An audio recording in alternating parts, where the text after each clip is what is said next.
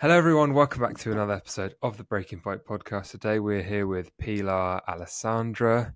Pilar is a script analyst, author, podcast host of the On the Page podcast. And you've been doing it for 17 years. 17 years. That's amazing. That's like Joe Rogan level. You were doing it when no one even knew what a podcast was. Fair play. It really wasn't the dark ages. Everybody says it. It's like, to be honest with you, when I started, everybody was podcasting. But okay. it took a dip for a while. It went out of favor and then it was rediscovered. So as far as the idea of podcasting, so everybody thinks that it's like you invented it, but no, but me and my peers were doing it. Yes, I can imagine it went out of favor around the time that short form content. Well, actually, maybe not. 17 years ago. What's that? 2007. 2007 is when it started. Yeah, 2007. Yes. Yeah, It is a while ago when I think about it, because like there was a Bush in office in my country. wow. Like that's right. So it is quite a while ago. You're right. Yeah. No, but it's good. It means that fair play for the dedication to the craft. I can imagine you're probably one of the most experienced podcast hosts in the world right now. Maybe not in the world, but you would think I would stop saying and blanking out and stop being nervous if I was that experienced. But if you listen to the podcast, you'll hear all those things. So I wish I could say I was wonderful at it, but I'm a teacher rather than a podcaster. So, one of these days, maybe at 20 years, I'll nail it. We'll see. No, I've watched a couple of sort of long form interview style questions, and you answer them all really well. So I think the ums and the ers are part of the endearment for people. When people don't talk like that, it's a bit sort of robotic, and people don't actually like it. Anyway, let's get your background, a very brief background, because I'm sure you've said it loads of times. So just the main things, and then where you are now, just to set us off. Okay. Oh, you want me to say it? Yes, you say it. Is that all right? Oh, okay. Sure. So, oh gosh, I started as a script reader in my 20s. Working for Amblin Entertainment, which became DreamWorks. I started reading for a number of companies, Radar Pictures, Saturday Night Live Studios, even the Robert Evans Company, which is kind of funny. And I learned on the job. And as I was learning what was working, what wasn't working, what people were responding to. And I started teaching over at UCLA Extension, over at their writers program, a little bit of what I was learning. And people really liked the fact that I could say, here's the problem, here's how to fix it. Here's a tool. Here's an exercise. So that turned into a book called The Coffee Break Screenwriter. Of course, there's the podcast. And now I created my own business in 2001 called On the Page. And I do Zoom classes and Zoom consultations where I work from story to script with clients. So my whole world is scripts. Wow. That is a good world to be in, though, to be fair. Yes, I've read lots of comments and stuff on YouTube about people saying how good you are and how thankful they were to go to your online courses and lessons and stuff. So you're obviously doing a very good job in helping people. Did you want to get into film? No. I was a somewhat trained theater actor. Mm-hmm. And I came out to LA, which has no theater, because a boyfriend said, hey, let's go to LA. And then he didn't show up. And right. I got an agent. And all it took was one time of me being on camera to realize I was terrible at being an on-camera actor. I mean, I was the worst. I was overacting, and I was like, okay, well, I'm not doing that because I suck at it. So I started kind of, I was in my 20s. I was doing a number of little jobs here and there. And then somebody said, I used to love those papers that you wrote in literature class in college. You'd be great at writing coverage for my independent production company. And I was like, hey, that sounds great. And I started reading for them. And then I found out you could get paid for it. I really loved the idea of analyzing movie and TV scripts because I really loved the movies and TV. So it became the thing I wanted to do, but it wasn't what I was chasing when I got my first job. So you were chasing being an actress? No, I was chasing finding what I wanted to do next, since I realized that I wasn't going to be an on-camera actress, and I kind of and I lost the desire. And, so many people in their 20s, you're just seeing what you're good at. You're finding out, you're finding out your life. Like, I have an oldest in their 20s now, and my youngest is turning 20. And I'm always saying, just, your 20s are about finding out. You don't have to have it all figured out. Eventually it will land. Yeah, it's the exploration stage of your life, isn't it? And trying to maybe open as many doors as possible, but also the great thing about being in your 20s is maybe not the lack, but you're not tied down to as many things. So you can, be free and experiment and open multiple doors. And, when they close, they don't bang so loud, so to speak. And they're not as damning. Let's talk about film and talk about... I've got one question that I was going to ask later, actually, but I thought maybe we could go straight into it. So when you're writing a script, or do you write scripts or do you read them and say, this is good, I this read is bad? them. You read them and I analyze them, and I help writers write them. So I start from the beginning, breaking story and developing their material all along the way. So it's kind of like having a tiny co-writer on your shoulder. Okay, cool. And I mean, I guess a bit of a rubbishy question would be to ask what you look for when you're given a script, but maybe that will spark some further questions. So what are you looking for when you're handed a script to go, yeah, this has got legs? It's not so much what I look for as what I feel. Nice. And I think that's the way that audiences are in the theater too. You're not watching to see if they make mistakes, right? You're watching to experience something and have it evoke emotion, right? Yes. So for me, when I am reading something and suddenly I'm feeling the way that the character feels, or I'm worried for the character, or I'm frightened, or I'm just laughing, that to me is makes me feel like, okay, the script is working. The story is creating the emotion in its reader that it intends to create in its viewer. So that is kind of what I hope for when I'm reading a script.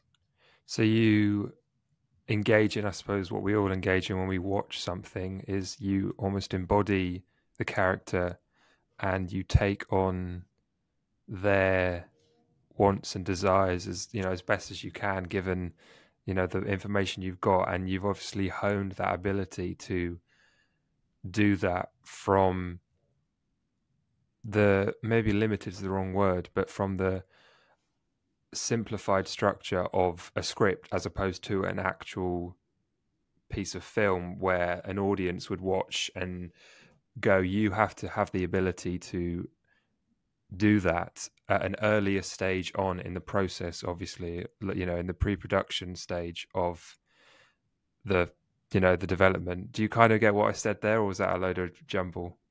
Yeah. A script has more to it than people think. It has a lot of meat on its bones. Yes. You can visualize in a good script, you can visualize the world. You can visualize everything that is in the scene. So it should feel like you're reading a movie that's in your mind. Yeah. You shouldn't have to impose, well, how would you do this, right? That's sort of what a director's job is, or even an actor's job. But the reader should be reading descriptions that bring you into the scene and dialogue that's organically coming out of the scene. So a really good script makes it very easy. You don't have to pretend, you don't have to jump into anybody's body, you don't have to it becomes visual for you in your mind. That's a good script. Do you write with how do you navigate the dynamic of like writer, director, actor, sort of triad of their perception of a script? Do you write in mind what a director might want or what an actor, in other words, what do you write? What is the script's perspective? What do you embody when you're reading it and go, this is correct, this isn't quite correct, this needs to be adjusted? Another weird question. Well, so back to sort of what a writer's job is. Okay. Again, a writer's job is to show you the scene with words. The writer can do that by expressing what a landscape looks like, expressing what somebody's emotion is as they walk into that field, expressing the emotion of the words as they say something. But they're not going to create a camera direction. They're not going to say wide shot on that landscape. They're not going to say, medium shot on the person as they walk there. They're not going to say close up on that face. It actually doesn't do anything. Right. So the director can interpret the visuals that are so clear because the writer's written it. And then also the actor, when I say put emotion in, it doesn't mean micromanage every single line. It just means sort of what emotion is the character feeling in that moment. And then the actor can take that emotion and interpret how they do that emotion any way that they want.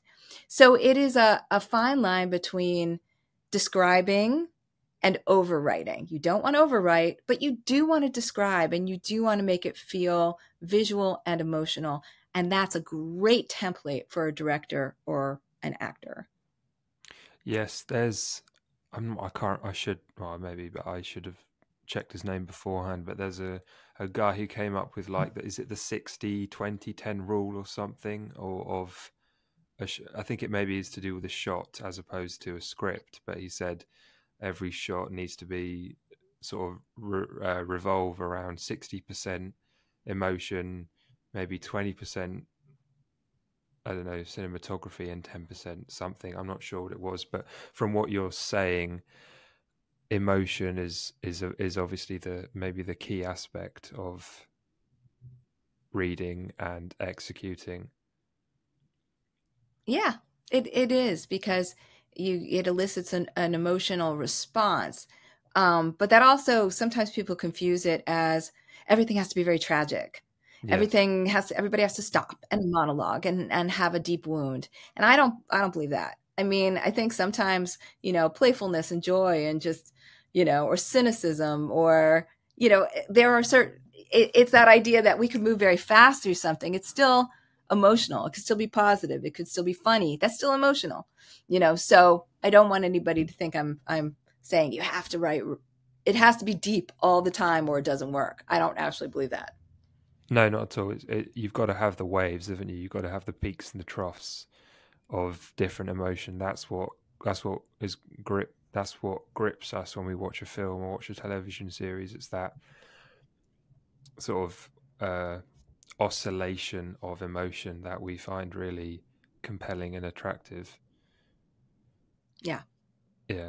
So another question, sort of going on from that, what do you think the significance of narrative is, and why do you think we love stories? Oh, that's a really interesting question. I think it's I think it's that it's trying to make sense or put control to things that don't make sense and that we don't have any control over. Mm. And so watching someone go through a journey based on a conflict and they are trying to make sense of it, it just kind of it helps us make choices in life. So that character might not always make the right choice, but then we see what happens when they don't. You know, somebody else gets to live out mistakes for us. Or Yes. sometimes people get to live out fantasies for us, right? Yeah. Like, Yeah. oh, I wish I could do this thing. If only I'd said the character's doing that, you can see what that looks like. So a narrative structure is you know, we like that because we can see a choice through. Mm. And if it's a happy end, we can say, oh, those are the choices that were made that got there. If it's a tragic end, same thing. But it takes us through a whole experience and satisfies our curiosity and sometimes gives us that sense of control over events. I think that might be part of why we like narratives so much. Absolutely. I really like that our desire to, or our capacity to live sort of vicariously without having to engage through people that we watch and through stories, and the level of wisdom that can be. I think, because what I'm doing with this podcast is attempting to help people navigate life.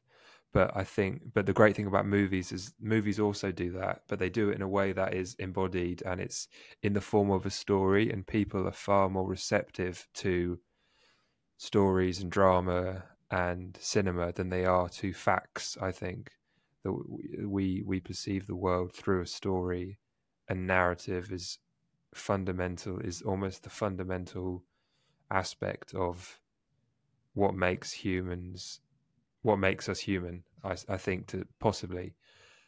Oh, no, I was just saying, I think that's why we use those terms. Like, even in politics, people are always like, oh, they're framing it that way, or Yes, their yeah. narrative is, Mm, or his story is, right?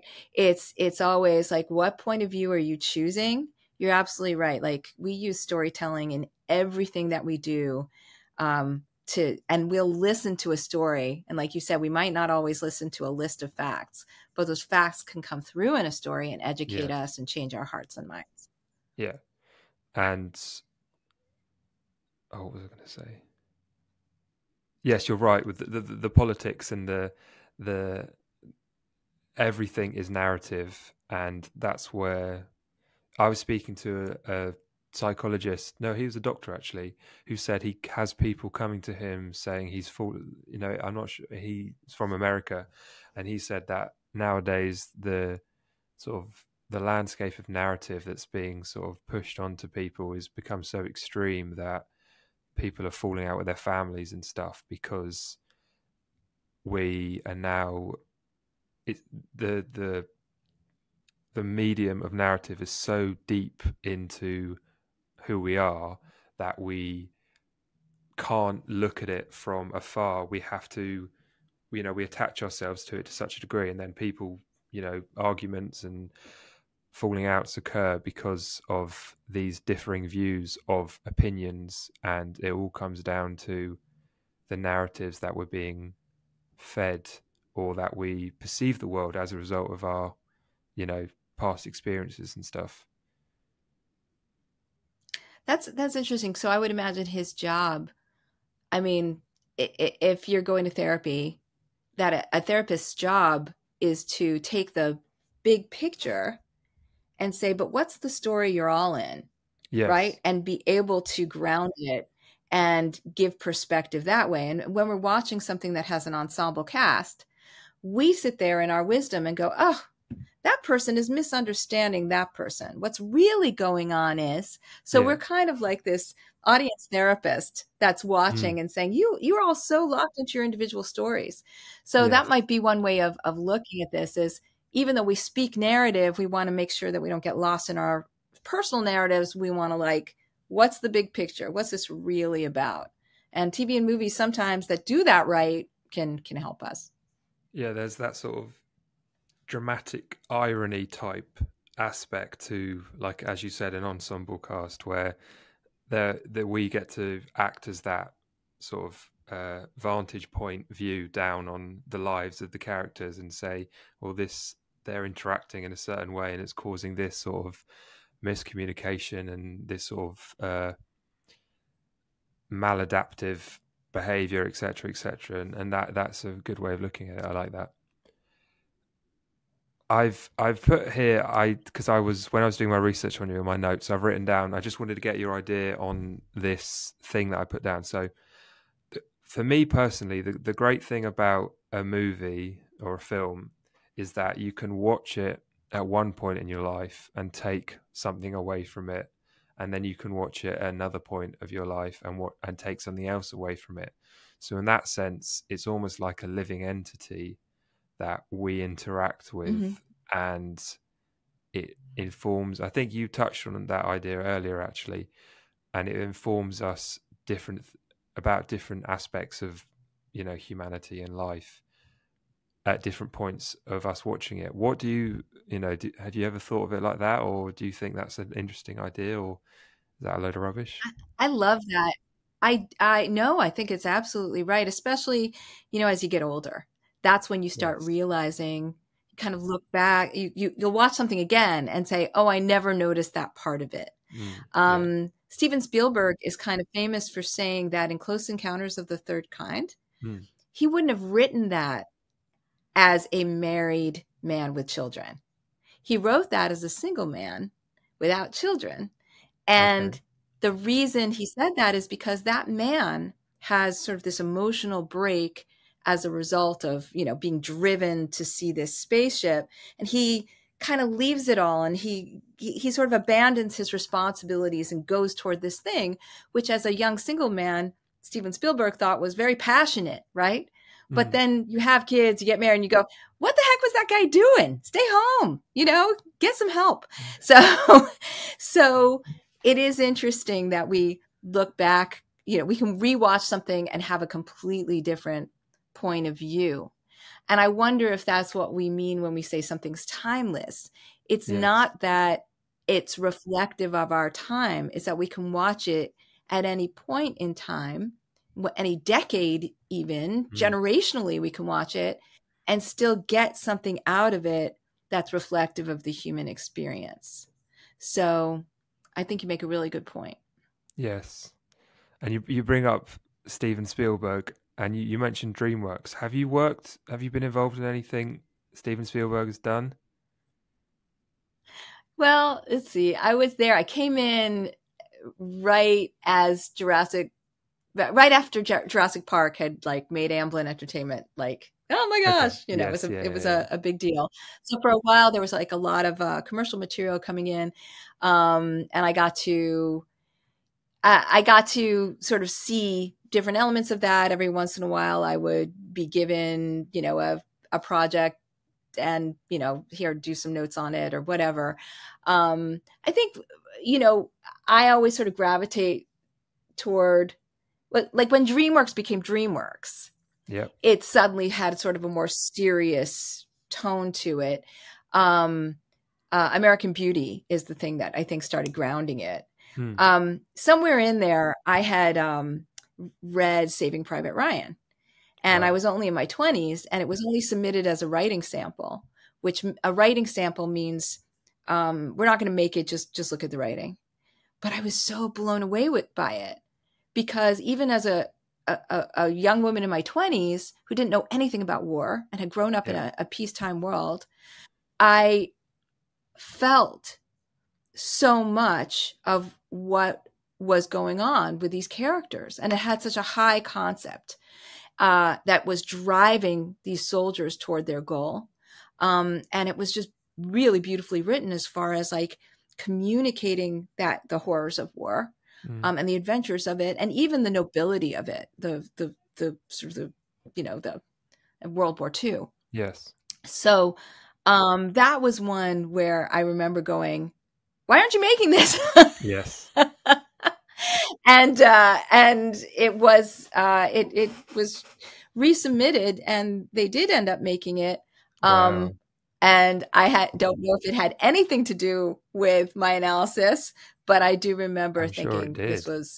this was amazing. It was cool to be on that side of it to see when it was just submitted.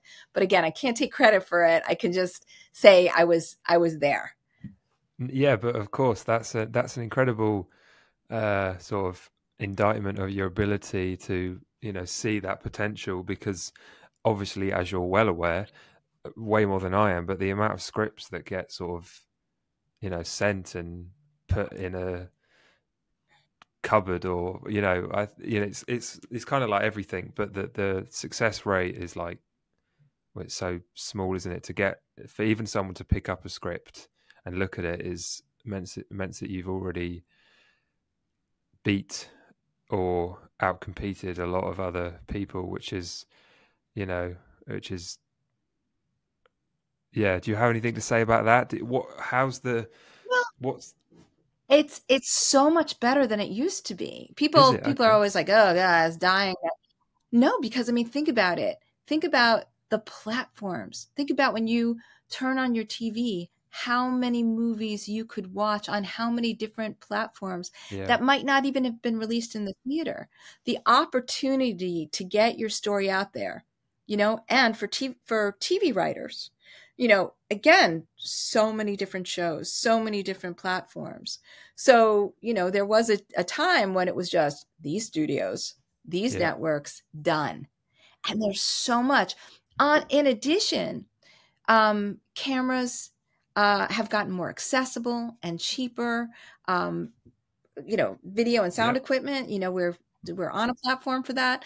Yep. Um, so so if you want to make your own thing, if you want to be an independent filmmaker, there are so many more resources, and it's a doable prospect. It doesn't mean that it's not going to take money or effort. It will, but I feel like it's become a more content driven, hopeful time. It certainly ebbs and flows right now because of all the strikes that have happened. People are scared to take Yep. things on, and they're just treading lightly. But I've also seen that trend, like I've seen it sort of break through again. And I feel like that's, again, people will be Mm. like, yep, come on, bring it on. So it makes sense to keep writing through all of these periods, and not to get in, oh, well, they'll never make it. There are options out there. It is hard, like any other creative endeavor, but everyone wants a story. Everybody wants content. Yeah. And there's always that chance that, I think, is it the Blair Witch Project that had a budget of, I don't know, nothing, and went on to gross millions and millions and millions? And did they even upload it on YouTube? Was it, or maybe it was before YouTube? But Yeah,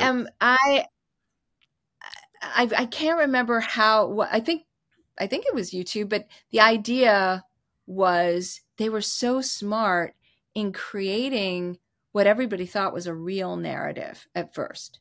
Mm. The idea of this found footage that had come out, you know, at first there were some people who were like, oh my God, did you see this? Right? Oh That wow. it was doing what we do all the time now, right? We're always trying to sort of, create some kind of realistic campaign that will bring people into fictional worlds, right? But Yeah. everybody knows what's going on. Everybody knows the trick, but there's always that person who did it first. So there was a little bit of that buzz, but that was exactly the point of the movie is we found footage. Here it is. And they created a narrative. And there was nothing there. It was like a camera really up close to some woman's very panicked face, which made you feel panicked, right? Yeah. And one creepy shot at the end. Brilliant, brilliant, so smart. But I do think you're right to sort of focus on that project, because I do think it changed not only what could be done in film, but in these campaigns, these social media campaigns that Yeah. go around it. that continue to try and sort of feed emotion to us so that we'll be driven to the fictional narrative. I want to Yeah. talk about sort of like morality within the characters and good and evil. And you mentioned Spielberg, and I think Spielberg is really nails how he sort of navigates that path of good and evil. So I think the opening scene in E.T., the way that the government are presented in a way that makes them look incredibly villainous. I was incredibly scared of E.T. as a child, and looking back on it now, I Oh, think it my was kids were too. yeah, really scared Yeah, of they it. were like freaked out by Literally, ET, freaked out. It's so literally. funny. Yeah, And yeah. and I think maybe in hindsight it had something to do with that opening scene, the scene where they're chasing him through the woods, and the way that Spielberg, as I said, sort of portrayed the government, never showed them in the same way he did with Jaws, I suppose. But I think that was always until right at the end, and you turn out actually they're kind of the villains, but they're actually not really the villains of the film. They're sort of, if you look at the way that they were portrayed up until the final scene where they break into the house, you'd think they had far more sinister plans for ET, but actually they were quite sort of kind and compassionate to the whole situation. They weren't the sort of villainous evil scientists that they were painted out to be in the early stages of the film, I think, to some degree, and that was always good.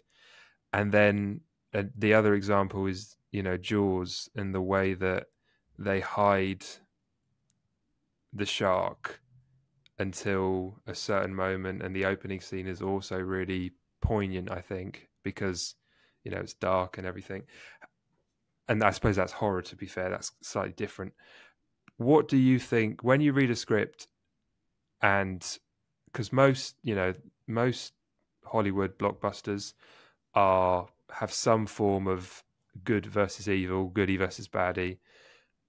Do what have you learned from that, and what do you take away from reading a script when you say, this is a compelling villain and this is a compelling hero, or not? So I want to make it very clear that I'm not old enough to have been on any development end of Jaws or E.T. I just want to be very clear about that. All Yes, right. no, I was a yeah, yeah. kid for both of those too. I wasn't implying But that. all right, just okay. Yeah, you mentioned Jurassic Jaws, World, though, actually. is no, Jaws is one of those movies going back to what's timeless.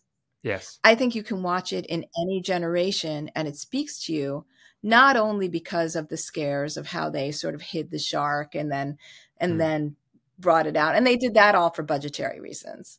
Really? But because Wow. yeah, with the shark, it was because they just didn't really have the whole shark, Yeah. so they had to do it in a way that used music and it was hiding it because that's all that they could do. But they created a slow burn of tension in Yes. doing that. It's Incredibly really, really effective. interesting. If you see any making of Jaws stuff, it's fascinating.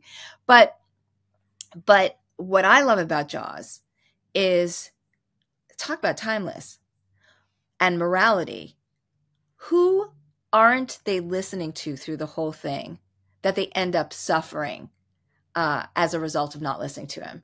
Yeah. It's the scientist. They don't listen to the scientist. Now let's put that in the COVID years. Here we are, still not listening to scientists. Or climate change. Okay, who are we ignoring? What disaster happens as a result when you don't listen to the scientists? Yeah. So it's timeless. It's timeless. It's right there. Even how we treat old people.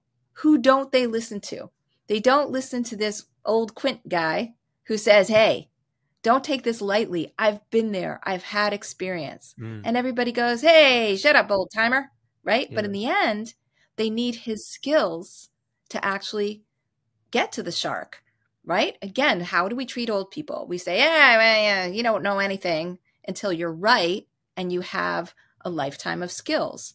So I look at that movie now from this perspective, and I go, wow, they're still talking about the same things. Plus, it's a kick-ass movie. Yeah. The acting in it is so realistic. It's great. Yes. And also they don't listen to Chief Brody, do they either? And it ultimately comes down to monetary gain, doesn't it? They don't want to close the beach because of the 4th of July and the money. It's a commentary on, you know, capitalism as well to some degree. And Yes, also, absolutely. Absolutely. and also it's a Yeah. commentary on something that I wanted to get into, which is the hero's journey. Do you know what have you heard of the hero's journey? Yeah, of Sure. course you have. Sorry. So it's another one of them in the sense of, because Brody's scared of the water, isn't he? And I'm not quite. Oh, I've frozen. There we go. Brody's scared of the water, and I'm not quite sure why he's scared of the water, but he doesn't like it, and that's what that's what puts his guard up and makes him explore the notion of maybe there's a shark, whereas everyone else goes, oh no, there's fine. And it's kind of like a commentary on maybe the benefit of a little bit of apprehension, and how fear can be beneficial in terms of opening your eyes to something, and the awareness. That wasn't what I was going to say. That was a little side note, but I just yeah, in terms of Well, the I okay, really yeah. like what you said there, Ali, actually, because when we talk about character development, in my classes, I'm often trying to get people to understand that a character's flaw can actually Mm, translate to a skill, and that nice. that's a character development arc that they could focus on rather than just going, and he's not afraid of the water anymore. Well, yes, okay. So by the end, he's more adventurous in the waters. He's conquered his fear. But as you said, that fear itself also becomes a skill because he's looking at the water as the enemy, and he's the person who's realizing there's an enemy out there. But it also makes people not trust him because they say that's just your fear getting in the way. So Brilliant, yeah, yeah. flaw and skill, they sort of go hand in hand, and it's really fun for writers to do the juggle of that with their characters. That will really help them with their character arcs. Yes, it's incredibly well poised, isn't it? That sort of, as you said, that character development. So, just expanding on from that, why do you? We kind of already, sort of already asked you this at the beginning, but I remember I did film studies in college, which is not your college. It's in England. Are like your final 2 years of high school is what we do as college before we go to university. And I remember learning about, Oh, I okay. think it's Todorov's 5-act structure. Is that right? Mhm. And it's, and it's I you carry on, sorry. no, sorry, we have a tiny bit of a delay Yes, we do. between us. Yes. Um, I there's so many people that have analyzed story structure. I know about the 5-act structure. I teach it in TV. I don't necessarily apply it to feature, but it's good to know about how everybody sort of breaks down a beginning, middle, and end to see what's helpful to you as a writer as far as Mm. organizing your story. So what would you apply, or do you apply to a feature, given what you just said? I'm intrigued now. What I what I do when I'm teaching is just do 4 parts. I take Act Two and just divide it into Act Two A, Act Two B. So now it would be Act One, Act Two A, Act Two B, and Act Three. And Act One Okay. is setting things up, and Act 2A is when you're in the adventure. But then there's a midpoint that kind of focuses that adventure. So now we're in Act 2B. It tends to be a little more mission based and gets a lot more sort of pushback. And then Act 3 is solving the problem, not in Mm. a pat way, but in a way that has to use everything that you've learned in Act 1, 2A, and 2B to actually solve things. So that's the structural path that I usually point people toward, just because it's simple, and they can do a lot of creativity within it. It doesn't tell them what they have to have on every page, which drives me a little bit bonkers. I had maybe last year I had a hypnotherapist and psychologist on, and we were talking about trauma, and she was saying how trauma is effectively an incomplete loop or an incomplete memory. And obviously often that can occur in childhood, because when you're a child, your ability to make sense of the world is incredibly limited. So therefore, any loop that's made, or bad experience, you can't complete it yourself. You can't rationalize and look at the world judgmentally. And why do you think, and that for me, that leads into narrative and how we're obsessed with closing the loop, so to speak, and making meaning. And as you said here, there's act 3 is a resolution. Do you ever wonder why movies end in resolutions 99% of the time, and we respond Because well if to that? you're driven, if you're driven to a movie because there's an idea or a problem there, that's usually what it is. It's sort of like, oh, that's a big problem. The first thing that you ask is, I wonder how they're going to fix it.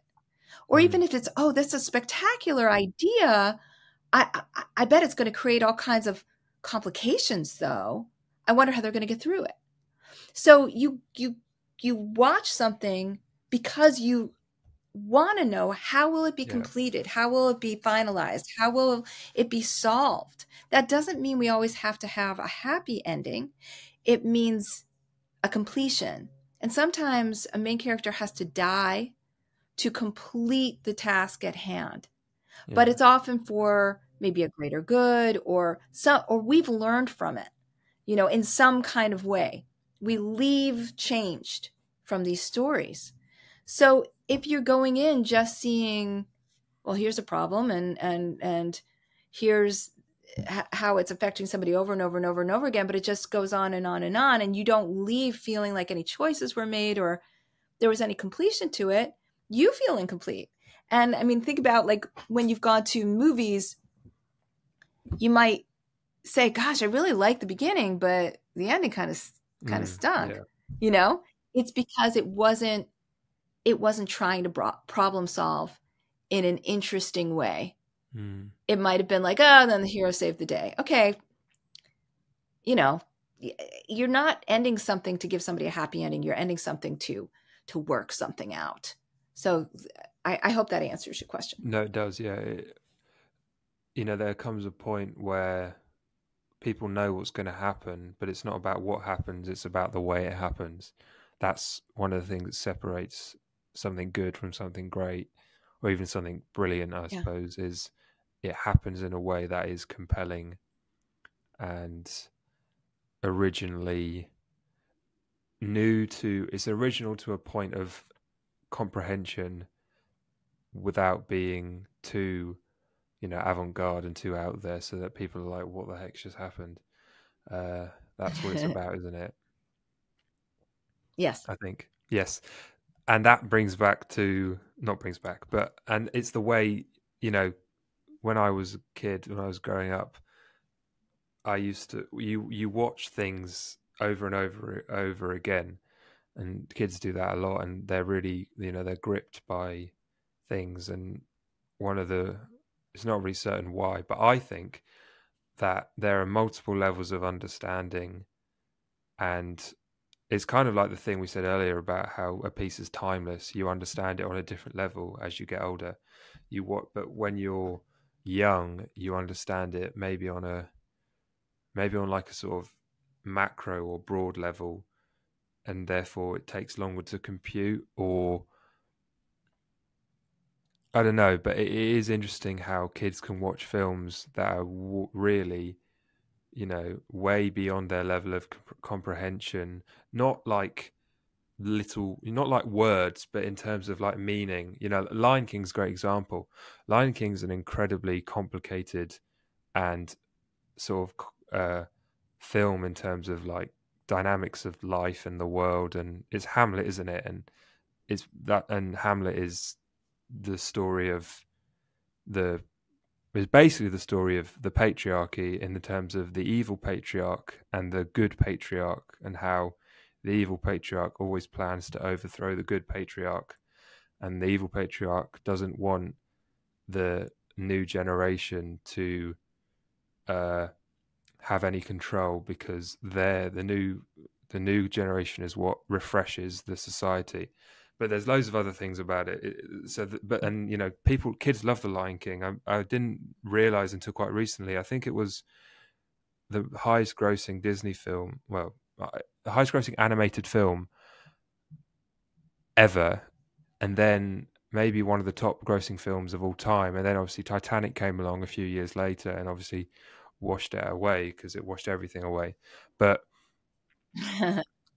I forgot what we were talking about. I went down oh yeah, We were sort talking of, about how kids perceive yeah, story, right?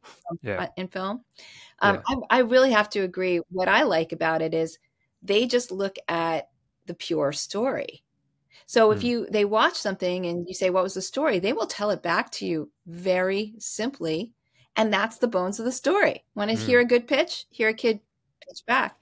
yeah, An adult, we micro focus on all of these things are really more reflective of our point of view. We might, say, oh, but that was so violent. That was so sexual, right? Kids not going to do that because they are not seeing the symbolism yet. They haven't yes. experienced what we experience, There's no you know, association. it, so sometimes it's how would a kid describe this might actually be a good thing for a writer, because it will make you realize, like, what's the pure story you're trying to tell, not what is sort of like the cynical analysis of my story. What's the pure Absolutely, yeah. story? Think like a What's kid. what's at the core of the story? Tell me in 2 sentences. Yeah.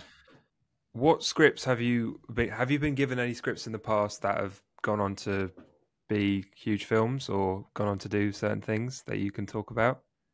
Well, I'm very excited that just this past week, a script that I helped develop with my client, Tracy Lehman. Again, I work story to script, Yeah. right? So we broke story on it, assigned her deadlines, and we did I consulted segment by segment with all the rewrites as well on that script. It's called Bob Trevino Likes It. It went to South by Southwest, which is a huge festival out here, and it won for Best Narrative Feature. Wow. And that is just last week. I'm trying to, like, South by Southwest is such a big festival. I mean, it's kind of like it's close to winning Sundance. It's a big deal. John Leguizamo is in it. Barbie Ferreira is in it. And so now with that win, I'm positive that it'll probably get distribution and you'll see it on some platform, if not in the theaters. So I'm very, very pleased about it. That is a special movie. Yeah. And yeah, so keep an eye out. What are your favorite films? Let's just do that. Have you got a top 5 favorite films of all time, and why? I guess is the key, given your expertise. Top 5. It's hard for me because I'm like everybody else. I kind of fall in love with whatever I've recently seen. Yes, of course. But I will say one movie, talk about timelessness, okay? A movie that I watched when I was very young. I have rewatched, and I don't rewatch very much. I've rewatched at different points in my life. And I feel like it always speaks to me. It's always so well, the narrative is so good on it. The character arcs are so good on it. And not a lot of people know it the way they know other classic films. So it's a movie called Paper Moon. And the director was Peter Bogdanovich. But I love the writing of it. And I show it in my writing feature film class. I show clips from it to show a really solid structure in practice without it being sort of conventional in its execution. It actually was made in black and white at a time when it didn't have to be. It was the 70s. It wasn't a black and white time. No. But I think that's a great movie, and I would recommend people watch it. It's called Paper Moon. Again, had Tatum O'Neal and Ryan O'Neal, who are actually father and daughter. Nice. Right, final question. Breaking point. What was your career breaking point where maybe you realized, like, I guess another way of putting it would be an aha moment, a huge aha moment, or something where you read something and went, oh, everything's fallen into place here, or I now see things in a differently to the way that I used to. It's an incredibly broad question, I know. Is there just one moment where that sort of comes to mind? When it comes to scripts, I'm not blowing smoke when I say that I learn constantly about the world and other people's point of view in the work that I do with a lot of scripts. So I can't say there's one breaking point when I went, that is the script. I will say that things in my life that I've experienced as I get older have made me a stronger writer and have made me I said stronger writer, sorry, a stronger analyst. Yes. And have made me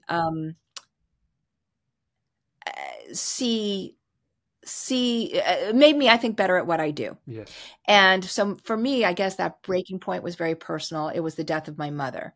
Wow, in 2016. My mom passed away fairly young at 71. And everybody's parent is going to die eventually. But I had never really experienced a close personal death and like that. And it made me suddenly have a new perspective on the scripts that I read that were exploring this. Because prior to that, I was just sort of imagining what that must feel like. Now I know what it feels like. I also understand that feeling you get after a death of your own mortality that often drives characters to do what they do.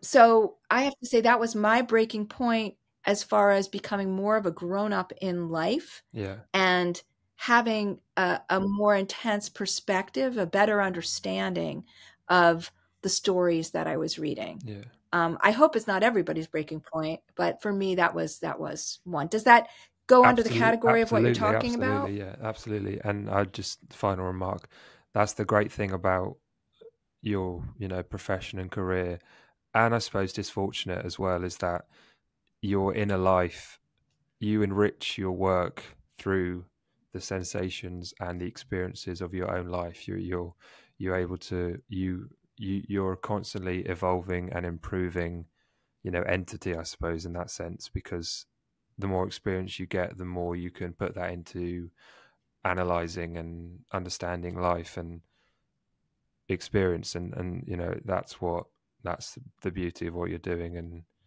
what you get to do. Brilliant.